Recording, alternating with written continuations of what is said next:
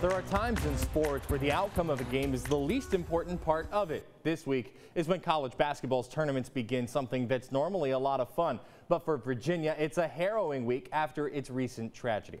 As it stands right now, the Cavaliers game scheduled for Friday against Baylor in basketball at the Continental Tire main event in Las Vegas is still on. It's a tournament that's loaded with 4 ranked teams, with Illinois and UCLA on the other side. But the Bears have reached out to Virginia to let them know they're with them. Talked to Tony Bennett and told them I wanted to see how they were doing. Thoughts and prayers with them. Actually, our players all wrote their team notes. Obviously,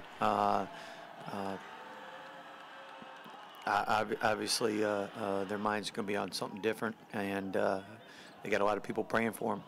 Virginia has canceled its final home football game this season, scheduled for Saturday against Coastal Carolina.